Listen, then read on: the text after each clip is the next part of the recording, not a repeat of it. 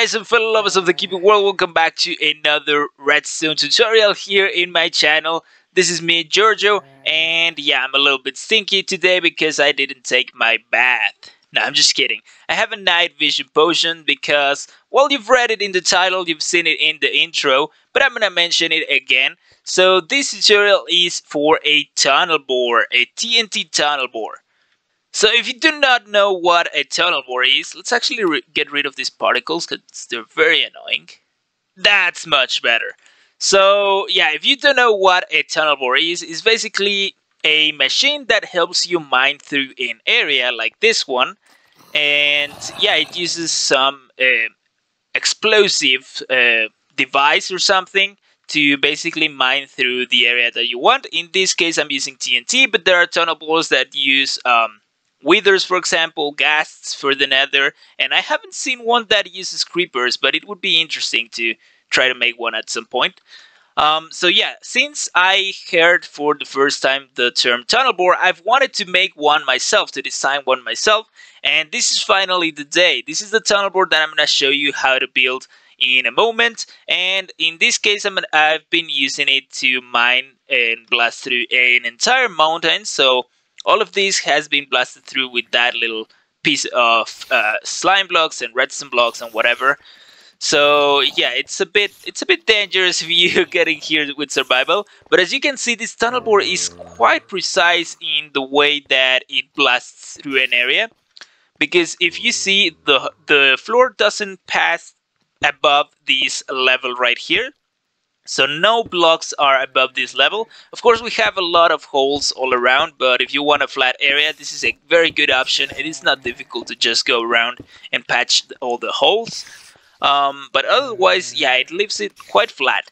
The same goes for the ceiling, and if you're wondering, this is a floor and ceiling are separated by a distance of 8 blocks, so 2, 4, 6, 8, yep. That's throughout all the tunnel, and if you expand the tunnel bore, because this is something that this tunnel bore design has, you can infinitely expand it. If you expand it, all of the area that you mine with the tunnel bore is gonna be 8 blocks high, except for of course the walls here and the edges, which are not as smooth as the floor and the ceiling, but still it creates a very nice area, I think. So let's change the scenario a little bit. So we are here in the very world that I've designed for you to download, guys. And I'm gonna say this very early in the episode because I'm actually gonna I'm actually gonna show you how to build the tunnel bore, but I have left this area here of terrain so that you can actually test some of the versions of the tunnel bore that we have here. I have also left that one with the deep slate, the one that you saw in the intro. This is 100 blocks wide tunnel bore. It's actually 103, so you can test it out if you want. And this is a 31 blocks wide. And this is just the main module that we use for the tunnel bore. So this is just one module of the tunnel bore. And yeah, I've left this space because here I'm going to show you how to build the tunnel bore. And if you want to follow through and, follow along with us and build it yourselves, this is where we're gonna start building it, so you can download the world just right now and be ready for the tutorial and follow along as you build it, and that way you also have a way of testing it because you have this massive terrain that I've inserted here in this world. But anyways, guys, I'm really excited to show you this tunnel bore because the way I designed it was thinking on, well, having not a lot of resources, because we're gonna mine for resources. That's the whole point of the tunnel bore. So we're not using any ancient debris here to hold the TNT, which is a good thing because nowadays there are many tunnel bores that use ancient debris, and I don't like it because you have to mine for ancient debris, then build a smaller tunnel bore, then use it to mine more ancient debris and get enough for a bigger tunnel bore. So this one you can build it right away. I think the most expensive thing that it probably uses is the Glazed Terracotta, which is not a whole deal these days because you can actually farm it.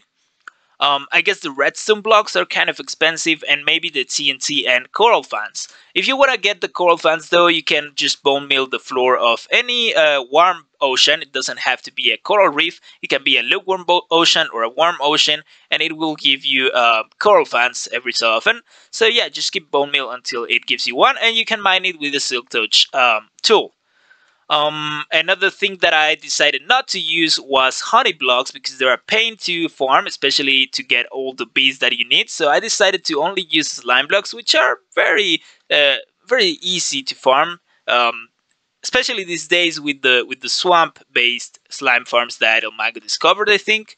So yeah, it's quite cheap, and I also made it in a way that it was easy to expand because you have to just copy the same module over and over. As you can see, the TNT tunnel board is modular. Each module is composed by this square right here with this front part and the TNT dupers. So yeah, that's why I'm very excited to show it to you guys because it's finally done. And before we get into the tutorial, actually I'm gonna make some warnings and I'm gonna explain you how to use it correctly, just in case you just wanna get in this world and use it already as a test. So first of all, beware that the TNT tunnel board won't work in fluids. That's the first and most important warning I think I have to do. Well, actually, one of the most important because I think there's two. So yeah, the tunnel board doesn't work in fluids and or obsidian blocks. Yeah, if you encounter any lava falls or any waterfalls, any lava lakes, water lakes, just be sure to get rid of them as soon as possible as you are using the tunnel board, because otherwise the TNT won't blow up inside of lava or inside of water, and yeah, the blocks won't be blown up, and the tunnel board will get stuck at some point, right, when it reaches those blocks that didn't get blown up. And the other thing that you have to get rid of immediately is obsidian blocks, because obsidian blocks will stop the flying machine completely. You cannot advance through obsidian blocks, and yeah, it cannot blow up obsidian blocks either. So yeah, those are the two. If you're using it in the nether, same goes for ancient debris and lava. And the second important warning is that to use this tunnel board, you have to click on this node block right here. That will throw the TNT and make it fly all the way forward. And if you click this node block too fast, you're gonna break the TNT tunnel board. So my recommendation is wait for the TNT to blow up right there at the front. And once it's blown up, it has blown up, you are safe to click the node block again. So yeah, be sure to follow that recommendation to the letter, because otherwise your whole tunnel board is gonna explode, and I'm sure you don't want that. And finally, a bit of an explanation on how to use it and how it works, just for you to know a little bit about it. So first of all, you've already seen that to use it, we just click that node block and we wait for the TNT to blow up. But the actual way to use it is not to wait for the blocks here on the walls to be blown up and then pick them up. I mean, it's a good way to get a lot of cobblestone or a lot of deep slate and this diorite and stuff.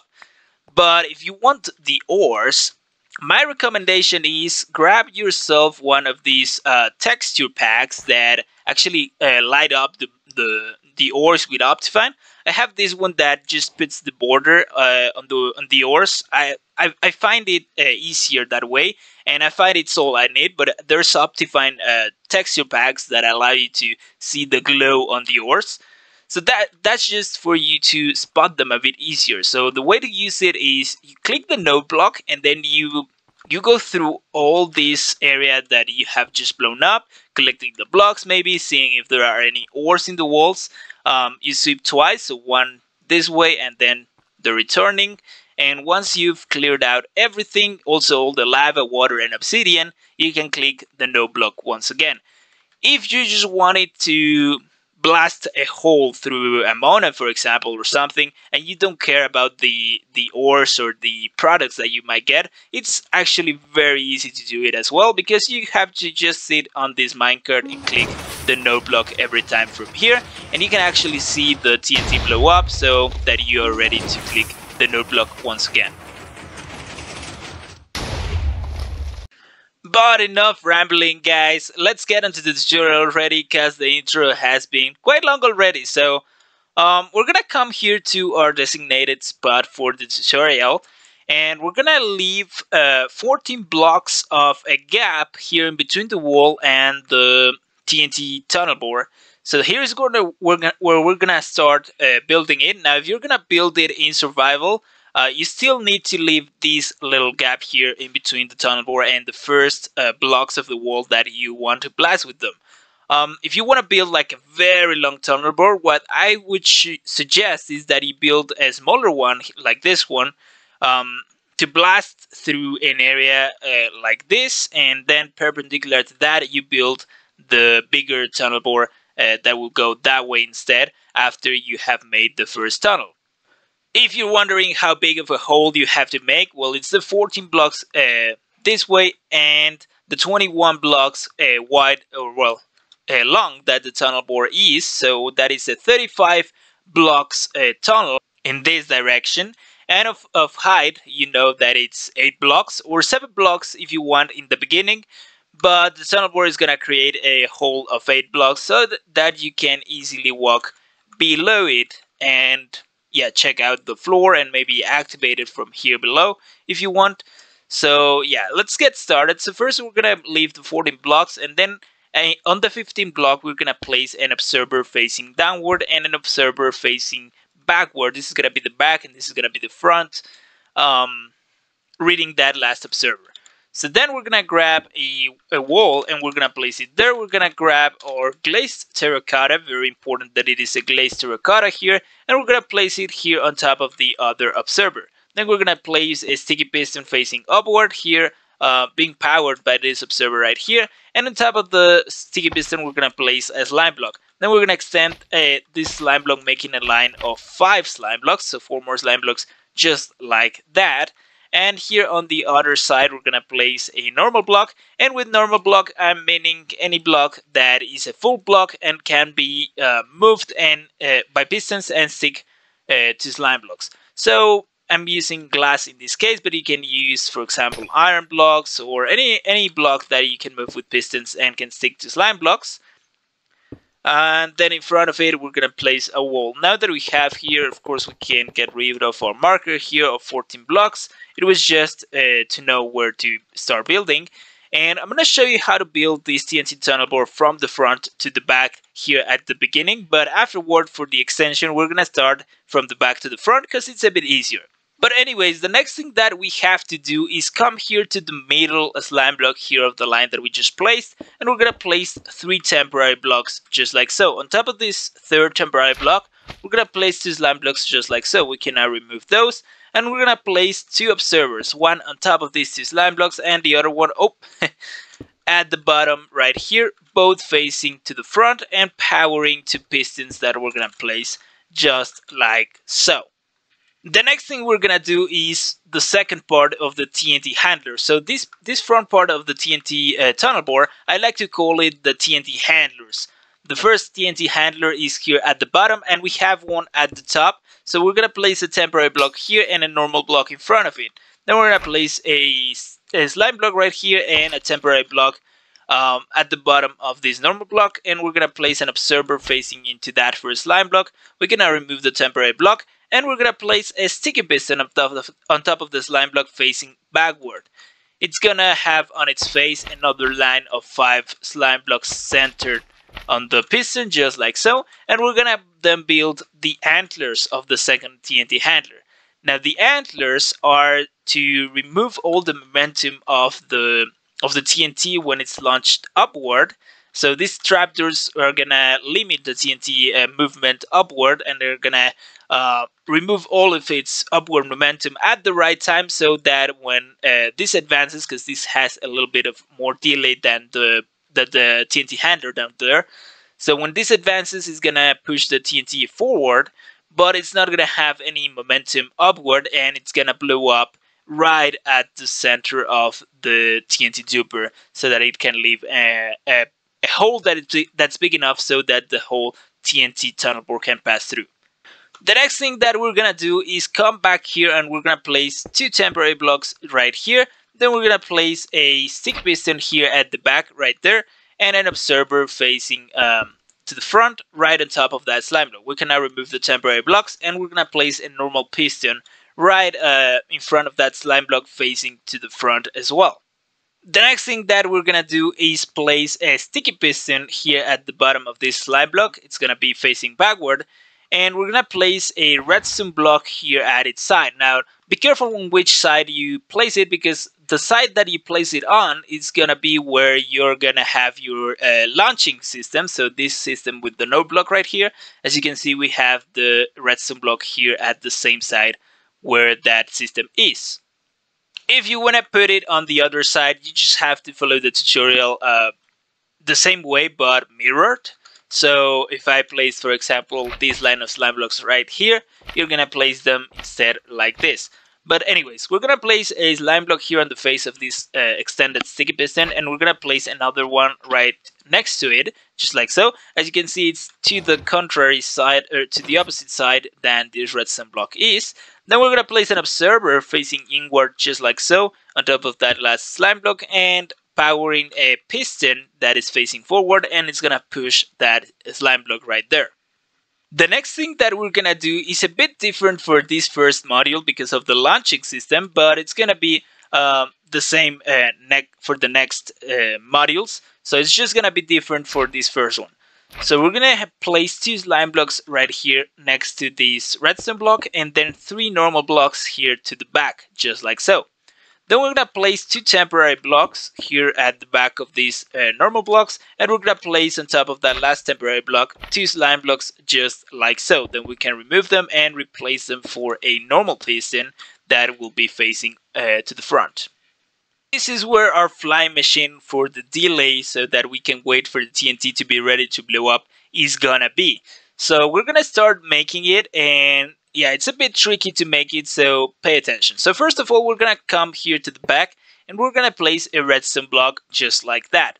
Then we're gonna return here to the front, and we're gonna place a sticky piston facing to the front, just right next to that slime block. Then we're gonna place 2 slime blocks in a vertical formation in front of that sticky piston, and then we're gonna place another sticky piston right at the next to that bottom slime block facing backward, just like so. The next thing we're gonna do is a bit tricky, and it's placing 3 observer blocks. Now these 3 observer blocks have to be placed in an exact formation. So the first one is gonna go here on top of this sticky piston, and it's gonna go facing downward, just like so. The second one is on top. It goes on top of this slime block, and it's also facing downward. But the third one goes on top of this slime block, and instead it's gonna be facing upward, just like so. Now the next thing we're gonna do is place an obsidian block here, just a temporary measure so that the flying machine doesn't move as we work on it. And we're gonna place a temporary block here to its side. The next thing that we're gonna do is grab a sticky piston, and we're gonna place it facing backward right at the back of that temporary block, and a normal piston facing to the front right on top of that temporary block. We can now remove that. The next thing we're gonna place is a slime block here at the face of this sticky piston, and we're gonna place an observer facing backward just like so, and it's gonna be reading a normal block on top of that sticky piston. The next thing we're gonna do is place 2 temporary blocks here at the back of this observer, and a normal piston here at the bottom of that last temporary block. We can now remove them, and that's our flying machine complete.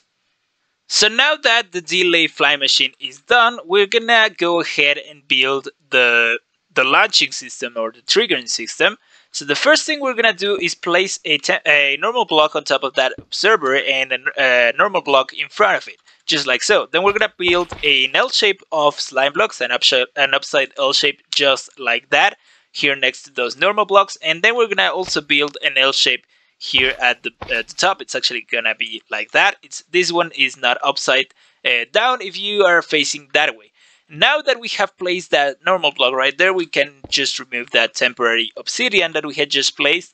And yeah, I recommend you that you remove it right now, because otherwise you're gonna probably forget, or at least that's what happened to me quite a few times, and I blew up my whole tunnel bore. So yeah, just remove it while you can remember. And the next thing that we ought to do is build the triggering system, but to do that we need the first TNT launcher. So we're gonna build that. We're gonna place a normal piston right here facing to the front, and an observer facing also to the front, right on top of this slime block that we just placed. The next thing we're gonna do is place a slime block here at the face of this sticky piston, normal piston. Then we're gonna place a normal block here and 2 slime blocks right in front of it. As you can see, these 2 slime blocks will stick to the slime block down here that we already had, so we're just gonna remove it temporarily, and we're gonna replace it with 2 normal blocks, just like so. Then we're gonna place a coral fan on top of that normal block and a temporary block on top of it. Then we're gonna place a TNT here in front of this temporary block and a normal block on top of it. Then we're going to remove that temporary block and we're going to place a detector rail here on top of this slime block with a minecart on it. And that's our TNT duper. As you can see, it's very simple, and that's the design that we're going to use for the entire tunnel board. As you can see, we repeat it all the times that we need. By the way, there are two TNT dupers per module of tunnel board, so we're just missing one here at the other side that will land on top of this block. This TNT will land on top of the Glazed Terracotta. So now the only thing that we're missing is to assemble it. So we're gonna power that normal piston back there, and that's the way to assemble it. So now that it's assembled, we can replace that slime block back to its rightful position. Now that we have that TNT duper, we're gonna use it to build the triggering system. So we're gonna use this slime block here to place a sticky piston facing backward right next to it, and we're gonna place a redstone block here at its side, just like so. Then we're gonna place 3 slime blocks here at the bottom of these redstone block, just like that. And we're gonna place an observer here at the bottom of this middle slime block with a piston facing forward, just like so. We're gonna place a temporary block on the face of that piston and a slime block in front of it, just like that. And then we're gonna place a sticky piston on top of that slime block. The last thing we're gonna do is place our node block here on top of this slime block and an observer reading it and powering that sticky piston. So that's our triggering mechanism, and you actually could already use the TNT tunnel board if you wanted by right-clicking this node block, but of course we are missing the TNT duper here on the other side, so I wouldn't recommend it until you place the TNT duper. And to do so, we're gonna do our first expansion of the top line here. The top line is in charge of powering and pushing all the TNT dupers, and to expand it is very easy. You come here to the piston that pushes the TNT duper and you place a slime block next to that last one that we have. Then we'll place a redstone block here at the side with a sticky piston also next to it. Then we're gonna place a slime block here at the back of this sticky piston, right at its face. And then we're going to place an observer here next to the slime block facing into it. Then we're going to place a normal piston on top of the slime block, ready to push another slime block that we're going to place here on top of this sticky piston. The next thing we're going to do is place 2 normal blocks here at the side of this slime block. That will push another slime block here at the side of this sticky piston. And this slime block will have an observer here on top of it and a piston being powered by it right in front of it. This is for the next TNT duper, which we are going to build right now. I'm going to repeat the process so that you can see it again.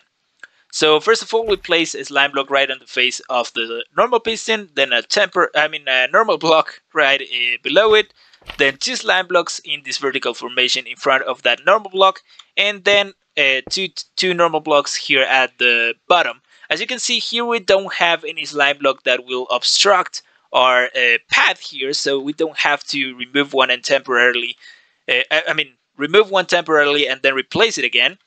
But that will happen every 2 TNT dupers. So throughout all your TNT tunnel board, you're gonna have to remove and replace that slime block right there every other TNT duper that you encounter.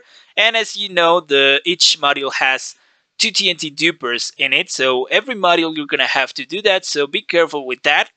The next thing we're gonna do is place our coral fan, temporary block, TNT, normal block, and detector rail here on top of this slime block with a minecart on it.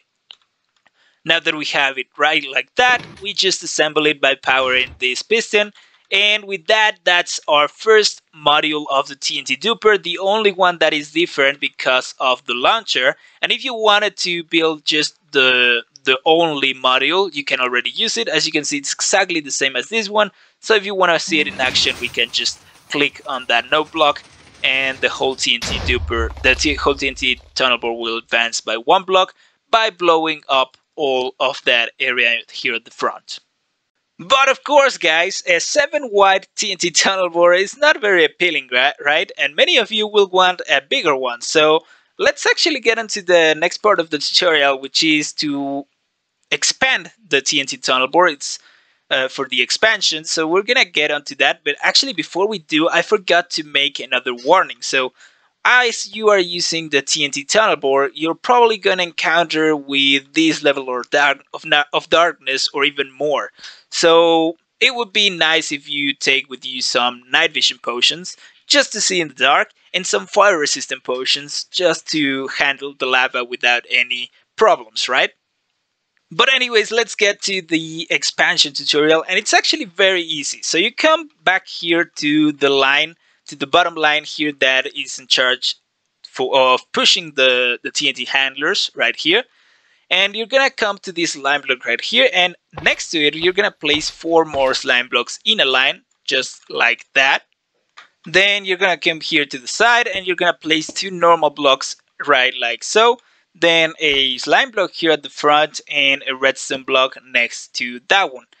Then you're gonna place a sticky piston next to the redstone block, a slime block here on top, and at the front, and another slime block here at the side. And as you can see, this formation right here already kind of looks like this one right here, which means that we've already extended the line that pushes the TNT handlers already. So to finish it up, you're gonna place an observer facing inward into a piston that will push a slime block right here. And it's already looking exactly the same as this one. The only thing that we're missing is, of course, the next pusher, which is composed by an observer here facing into an air block that will power this piston, that will quasi-power that piston. Then temporary block in front of it, a slime block right here, another slime block on top of it, and we can see already that it's looking right exactly like that one. So we just copied the same thing. I'm gonna do it super quickly because, yeah, you can just rewind the video and see the last part. So the slime block line right here, and something that I'm gonna do is show you how to build it from the back to the front this time, because it's a bit different as than from the front to the back. So instead of placing the observers first, we're gonna place the slime blocks line first. Then we're gonna place the glazed terracotta, the wall here in front, the observers here at the bottom, and the sticky piston. And that's how you do it. The rest of it, it's exactly the same, super easy to do. So I'm just gonna build it right here real quick. And of course, we end up with the antlers of the system right here. And I call them the antlers because I see the TNT tunnel board as a little worm that is blasting its way through the terrain, the soil here. So yeah, these are their little antlers here at the front.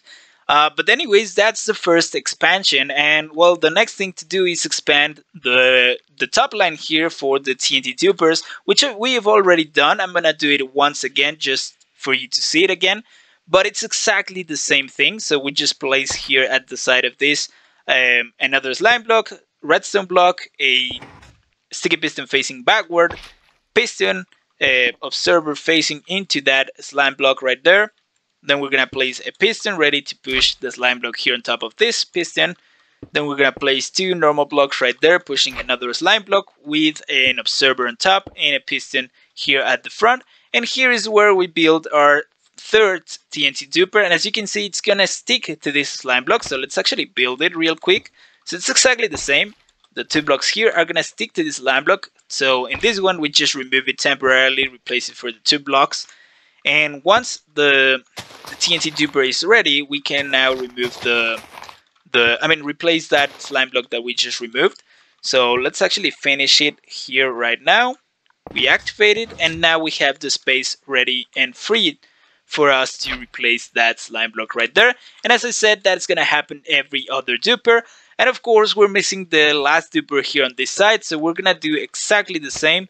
And yeah, I'm just gonna jump it right through because you've already seen it twice or 3 times. Twice actually. So yeah, if you want to see it again, just rewind the video. I'm sure you can find it quite easily.